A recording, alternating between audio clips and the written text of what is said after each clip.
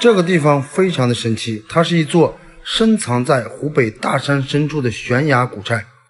它究竟存在了多少年呢？至今也没有人知道，只知道明朝起就有了。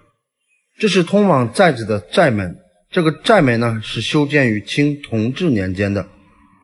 这个地方呢是上世纪80年代才被发现的，原因呢竟然是这里有3个人被雷击了，所以才发现这个神秘的世外桃源。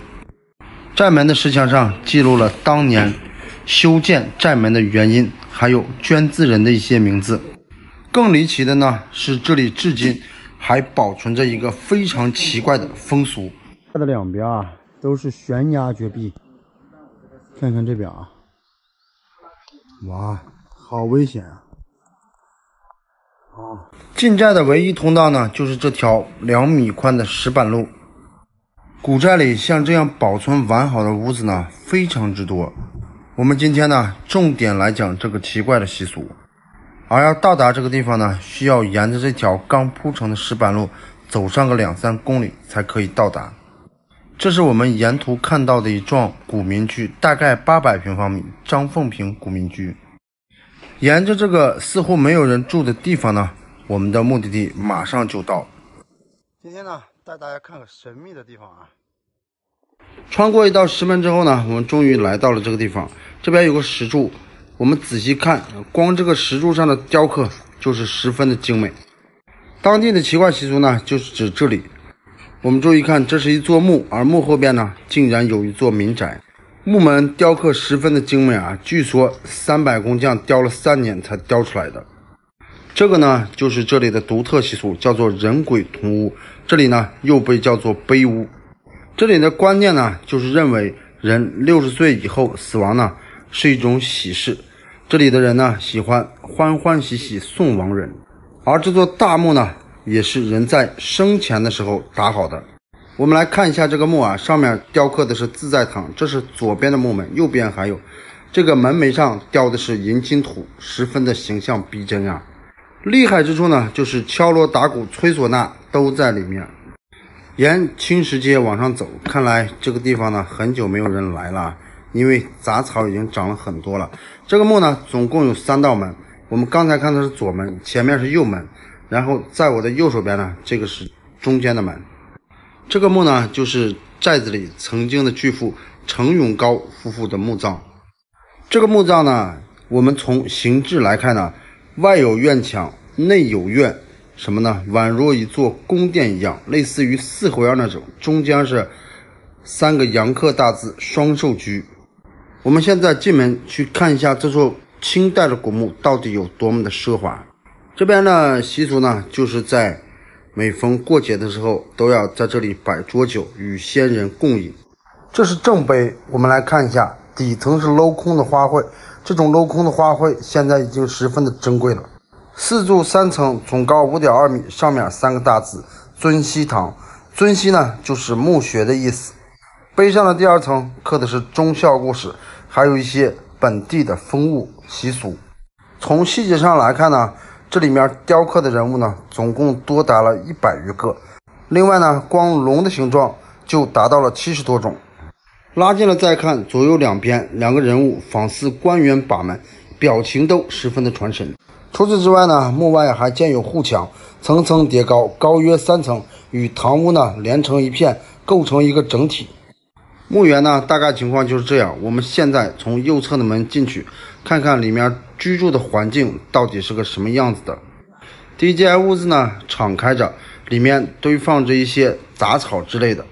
我们再回首看一下刚进来的右门，右门上呢雕刻的是什么呢？是阴刻的逍遥亭，下面刻着一幅十分复杂的图，这个图叫做荣归图，扬鞭策马，十分的传神。这个屋子呢不知道现在还有没有住，但是这边呢蜘蛛结网比较严重一点，来这里呢一定要万分的小心。门上还有防火责任书，说明这里还是有人住的。门上呢挂着一件雨披，这件雨披上面有泥，但是今天又是下雨天没有穿，这足以说明这里很久没有人来过了。院子里面能证明主人近期来过的呢只有这瓶矿泉水了，里面还有太阳暴晒过留下的水蒸气水珠。院子很大，很有气势呢，但是只不过略显有点荒凉。这就是榆木寨土家族的特色习俗，十分的奇怪。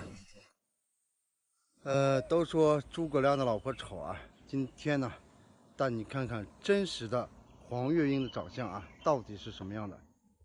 距襄阳市中心10多公里呢，我们就来到了这个黄月英的故乡啊，黄家湾，也就是诸葛亮夫人的故里。黄寺宗祠，这是供奉黄月英父亲的一个宗祠啊，这里面有黄月英的画像，是平面的。看完这个，我们去看黄月英的立体雕像。门口这个狮子非常的霸气啊，注意看，有2只小狮子爬在上面，这是一个母狮。这样的狮子我还是第一次见。公狮呢也是威武霸气啊，总共挂着3、4个铃铛，很威武啊。这样的公狮也是第一次见。这个就是黄承彦啊，黄月英的父亲。这个人呢非常的厉害，属于襄阳当时的名士，而且呢他的好朋友也是大名鼎鼎的司马徽。司马徽大家可能不太清楚，司马徽就是著名的水镜先生，就是水镜先生向刘备推荐了诸葛亮还有庞统。这个大厅里呢有好几幅画，我们来看看到底是画了些什么，可能和黄月英有很大的关系。在这个皇宫祠里面呢有一幅画，就是华夏才女黄月英的画。不过外面还有雕像啊，也不一定要以这个为准。我们先来看这个啊，看一看啊，这就是黄月英啊，拉近了看一下，非常端正的五官啊，和这个描述上的黄月英是丑女是截然不符啊。因为从各方面来看，这都是美女中的美女啊，但是据历史上传说是一代丑女。看来真的很难让人信服啊。那这幅画呢，又是根据什么来做的呢？在这个下面呢，有几行题字呢，但是并没有说黄月英丑啊，只是说她可能叫阿丑。17岁时上山拜名师，求得真经，是一位传奇式的巾帼奇才啊，并没有说人家的长相之类。这幅画呢，就说的是黄月英学得真经归来啊。这个呢，讲的是阿丑上山拜师学艺。我们再看这里写的什么啊？黄承彦收徒诸葛亮。真没有想到啊，一直没有关注这个事情，没想到啊，诸葛亮的师傅竟然就是他的岳父啊，黄承彦，也就是阿丑的老爹啊，这个很难想象到啊。就是说呢，当年把这个阿丑的父亲呢，把这个天书、地书还有人书呢，传授给诸葛亮，使诸葛亮成为了一代名臣啊。这是诸葛亮拜师的一幅画像啊，这是阿丑的老爹啊，真难以想象啊。这幅图呢，说的是孔明刘马娶阿丑，但是我觉得啊，这个刘马是后来应该是娶了黄月英之后发明的，所以这幅画呢，它的这个真实性呢还是有待考证的。这面呢还有几幅画，大家想象不到啊，阿丑还有几个重大发明，可能很多人并不知道。这幅图说的什么呢？阿丑醋香满荆州，这是阿丑跟他的老爹啊，就说那个醋呢。据传啊是阿丑发明的。黄承彦妙笔选序，这就是说的是黄承彦呢画了半个圆。诸葛亮见状后呢，随即表示了自己对长辈的谦虚恭敬啊，跪拜下来。于是呢，黄承彦看出了这个人不简单。就将诸葛亮选为了女婿，有这么一段佳话。这边这个图呢是说阿丑发明了水车啊，这个水车从来没听说过是阿丑发明的。下面是荷花，惠济乡民啊，方便人们浇水用水。这是皇宫祠的后院啊，来看看墙壁上有几幅那种的阴线刻画的画。这面呢就是黄承彦的一个坐像啊。这幅雕像呢拿着一个羽扇，这就是河南名士黄承彦啊。他是湖北襄阳黄家湾人呐。这个呢就是黄月英的父亲，诸葛亮的岳父啊。很难想象啊，长相是很有气质啊，尤其拿这个羽扇，旁边还放着这个竹简书啊。这个像什么呢？很有诸葛亮的气度啊，怪不说呢，才女之父。这面的印线刻画呢，主要是讲了黄月英的一生啊，我们简单的来了解一下吧，很多人可能并不太清楚。这第一幅图呢，就说的是黄月英啊，华夏才女黄月英。她跟诸葛亮呢是早婚，但是晚育。黄月英44岁，诸葛亮46岁的时候，才有了孩子，取名湛，字思远，是为了让自己的孩子呢胸怀大志。我们用20秒时间去后院看看还有什么。这里呢有个阴阳八卦的太极广场啊，这个我们就不多介绍了，这个介绍起来非常的复杂。这个景观呢都是大抵是后造的。我们接下来呢主要是寻找黄月英的雕像。天元居去看一下什么，名字很神秘。这个地方呢显得有点荒凉啊，感觉到很久没有人来过了，咱们这个就不多讲了。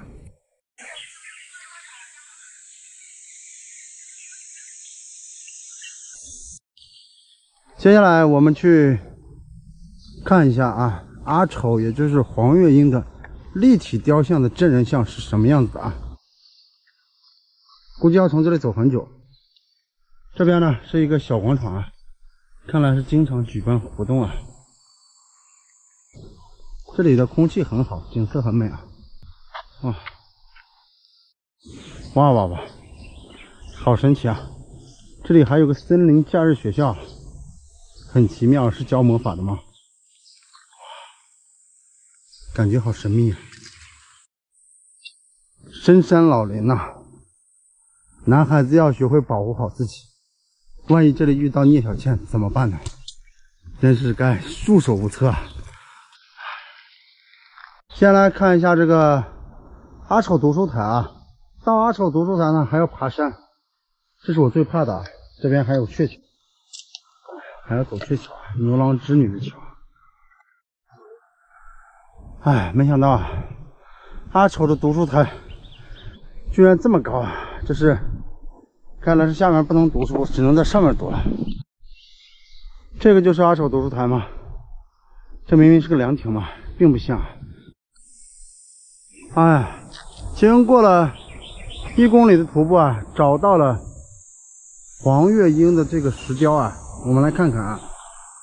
这个石雕呢，一反我们刚才所看的那个阴刻画的图像啊，那里的黄月英是十分的甜美啊。但是这个黄月英呢，似乎朝远处看，并没有那么漂亮啊。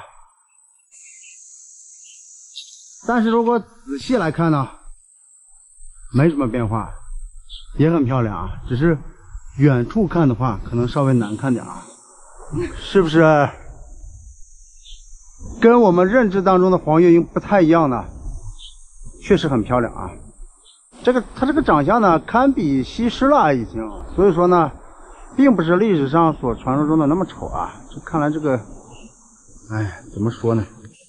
这边还有一个简介啊，自幼敏而好学，熟读儒家、兵家、农家等名著，是一位华夏巾帼之才啊。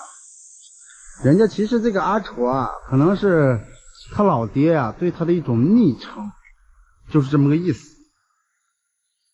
然后呢，咱们这个视频就拍到这里吧。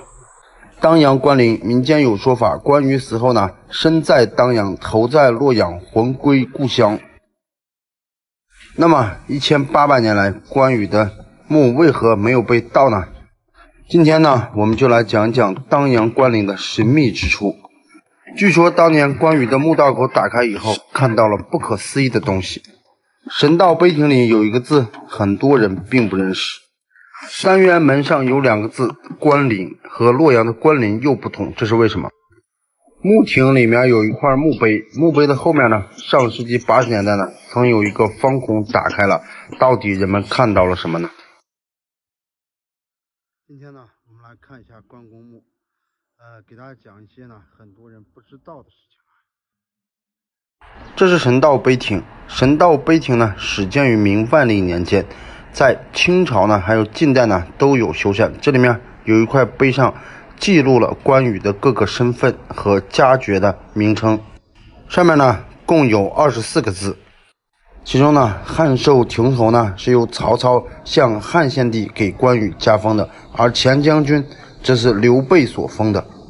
左后柱呢有一个字可能大家不认识，最后一个字呢念作魂，为什么云在上鬼在下呢？就是因为关云长不可以和鬼相提并论，故呢这个字写成了这样。碑亭后面的望柱呢，这个望柱是只有帝王才可以配置的东西啊。这个望柱呢又叫做华表，但是也有一种说法呢是什么呢？这里面共有2个望柱啊，就说敦吼的叫望柱，不敦吼呢只能称为华表。华表前呢是一个石牌坊，这里面的整个建筑呢全部是明代的风格，可以看一下红墙琉璃瓦，富丽堂皇，十分气派。因为呢关羽的陵呢是帝陵，在这个石牌坊的上方呢有4个大字汉室忠良，这块葬身之处呢其实是当初孙权所葬的。前面呢这个叫做三元门，始建于明成化年间，俗称红门。这个上面有2个字关林，与洛阳的关林不一样，为什么呢？等级不一样，因为这里呢把关羽当作帝王，而那边林呢是把关羽当作圣人。这是第2进院落，第2进院落左边呢这个是个钟楼，然后中间呢是个马殿，这个马殿里面啊非常有意思，这个马殿我们一定要来这里看一下。然后呢右边呢这个是个鼓楼，这些都是重修的，没什么好看的，寺庙里面的一般配置吧，左钟楼右鼓楼。这是马殿，马殿是面阔5间，其中正殿占了3间，各有一个侧殿。进门呢左手边就是马殿，这边呢这匹马是谁的马呢？这是白马，是关平的坐骑。我们看看对面是什么，这是关公的赤兔马。这个赤兔马的来历比较复杂一点，最早是董卓的，董卓送给吕布，吕布的手下又偷偷送给了曹操，曹操呢又送给了关公。可别小看这个赤兔马，它也是有爵位的，被称为追风伯。孙权杀死关羽后呢，把这匹马奖励给了马忠，后来呢到了马忠手里，这匹马呢竟然是绝食而死，可见这匹马和关公的感情有多深。千古之谜，关公的武器到底是什么呢？这是一把青龙偃月刀。其实呢时至今日呢，人们仍然搞不清关公的武器到底是什么，但是正统的思想它就是青龙偃月刀。后面呢这个就是拜殿，拜殿是什么呢？就是封建帝王来祭拜关羽时行3叩9拜之大礼的地方。每年来祭拜关羽的人特别多，我们可以看到啊，关羽的供桌前呢放着很多白酒，因为关羽生前呢喜欢喝酒，人们就拿白酒来祭祀关羽。正殿这里有一个十分值钱的东西，是同治皇帝14岁时亲自写下的一块玉匾，来看看什么样的。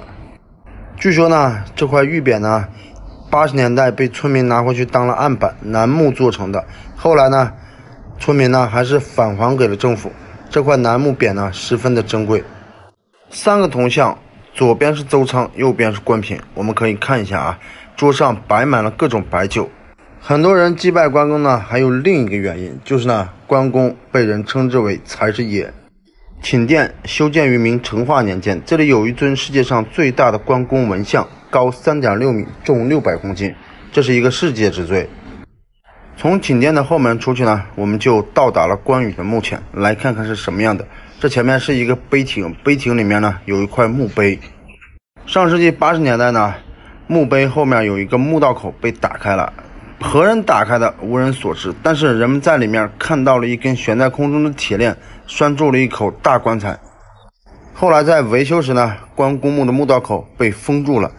关公墓冢呢高7米，周长是70米，原本是一土冢，后来呢经过历代帝王的加封修缮，所以呢才有了现在的规模。据说呢，来祭拜的帝王呢，都会往关羽墓里塞一些宝贝，所以说呢，关羽墓有人传说呢，这里面是珍宝无数。但是1800年来呢，关羽墓至今没有被盗，这是为什么呢？一来关羽的地位非常的高，帝王都要来祭拜，所以他的地位是相当于帝王。二来呢，当地村民对关羽呢敬仰有加，经常来这里祭拜保护。盗墓者如果盗墓的话，就相当于冒天下之大不韪。而且呢，盗关羽墓呢还会被万人唾弃，因为关羽是忠义的化身。咱们这个视频就拍到这里吧，感谢大家观看。